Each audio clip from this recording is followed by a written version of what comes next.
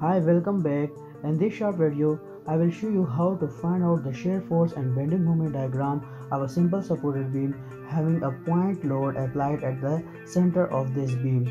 We will find out the equation for the shear force and equation for the bending moment for the different portion of this beam, and after that we will put different values in these equations and we will find out the shear force and bending moment diagram of this beam.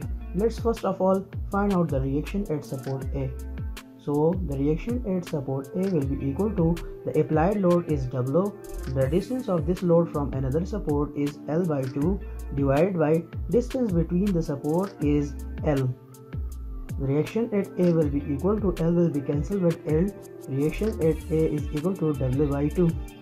Similarly, to find out the reaction at B, that will be equal to the applied load is W and distance of this load from another support is L by 2 divided by distance between the support is L. Reaction at B will be equal to L will be cancelled with L, W divided by 2. After finding out the reaction of this beam, we are going to find out the equation for the shear force and equation for the bending moment for the different portion of this beam. For that, consider a portion of this beam at a distance x from this support, and we have this section that is 1 1, and draw this beam separately. Here at the free end, it will result a shear force and a bending moment that is M. Consider the equilibrium of this beam. We will use the equilibrium equation summation of f of y is equal to 0. Consider the upward force is positive and the downward force is negative. The upward force is W divided by 2 and the only downward force is W, that is shear force at the free end. The algebraic sum of all these forces will be equal to 0. Separate V from this equation, V will be equal to W divided by 2. Now find out the moment, that is M. Take the summation of moment at the free end is equal to 0. One force at a distance x will produce a clockwise moment at the free end, that is W divided by 2 multiplied by x, and take the clockwise moment positive and anti-clockwise moment as a negative. And the only applied moment at the free end is anti-clockwise, that is M, so take it as a negative. The algebraic sum of all these moments will be equal to 0. Separate M from this equation, we will get W divided by 2 into x. We got these two equations. One is V is equal to W divided by 2, and for the moment we got the equation W divided by 2 into x. These two moments equation will be valid from 0 to L by 2. Similarly, take another section at a distance x from the left support and consider it is a section 2 2, and redraw the beam again.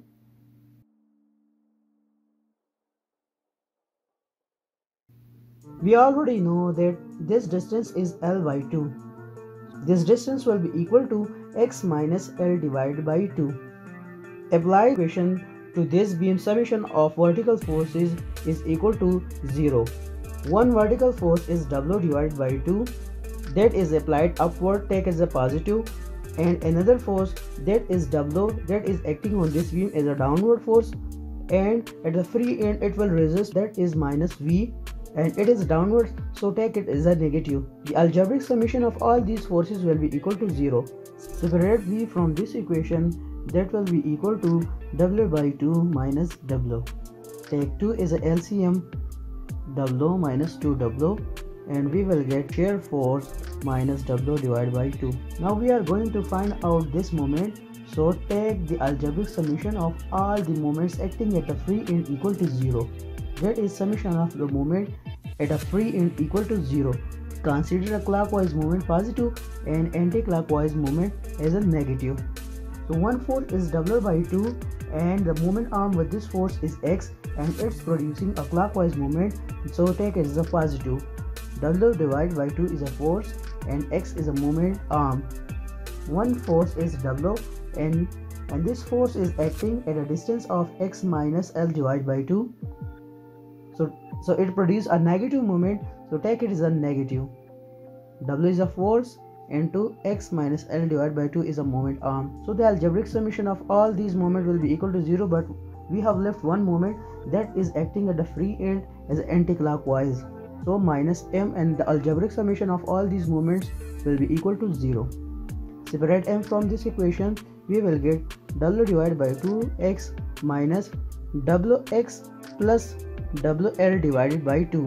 Take 2 is LCM, wx minus 2wx plus wl divided by 2. Moment will be equal to minus wx divided by 2 plus wl divided by 2. We got these two equations for the beam, and these two equations will be valid from a distance L by 2 to the full length of the beam, that is L. Until now we have found out the equations for the shear force and bending moment for a distance 0 to L by 2, and another two equations for a distance L by 2 to L. By using these equations, we will find out the shear force and bending moment diagram when a point load is applied on a simple supported beam. First of all, we will calculate the shear force diagram. For that, we will use this equation: shear force is equal to W divided by 2. So at any portion from a distance 0 to L by 2, the shear force is positive, and that is W divided by 2. So it is a constant shear force from a distance 0 to L by 2. So all these forces are constant. So we will join it as a linear line, W divided by 2. For a beam portion CB, we will use an equation of the shear force, that is V is equal to minus W divided by 2. So we got minus W divided by 2 for this portion of beam, and that is a constant value until a point B. At point B, we have already a load that is applied W by 2 as a upward. So minus W divided by 2 plus W divided by 2. At support B, we will got a 0 shear force. That's what we got, a shear force diagram for a point load for a simple supported beam. Let's find out the bending moment diagram for a point load. For that, for a portion 0 to L by 2, moment is equal to W divided by 2 into x. By putting the value of x is equal to 0, it will represent a moment at point A that will be equal to W divided by 2 into 0. The moment at point A is equal to 0. At point A, the moment at point A is equal to 0. Let's find out the moment at a midpoint, that is L by 2 from the support A. So we have a moment equation that is W divided by 2 into x. By putting the value of x L by 2 in this equation, a moment at point C that will represent a midpoint, that will be equal to W divided by 2 into L divided by 2. By simplification, we will get the moment WL divided by 4. The maximum moment at a midpoint is WL divided by 4 when a point load is applied on the simple supported beam. How we will join these 2 points? We will look at to the equation of the bending moment, that is a linear equation. So we will join it by linear line. Let's find out the bending moment diagram for a portion CB. For that, we will use this equation. By putting the values of x is equal to L, if it will represent the full span of the beam in this equation, we will get the moment at point B, that will be equal to minus W divided by 2 into the value of x is L plus WL divided by 2. Moment at B will be equal to minus WL divided by 2 plus WL divided by 2, that will be equal to 0. We got a 0 moment at point B. So again we will join these 2 points by a linear line, that is a linear line. So we got a bending moment diagram for a point load. That is what we have calculated, the bending moment diagram for a point load applied on a simple supported beam.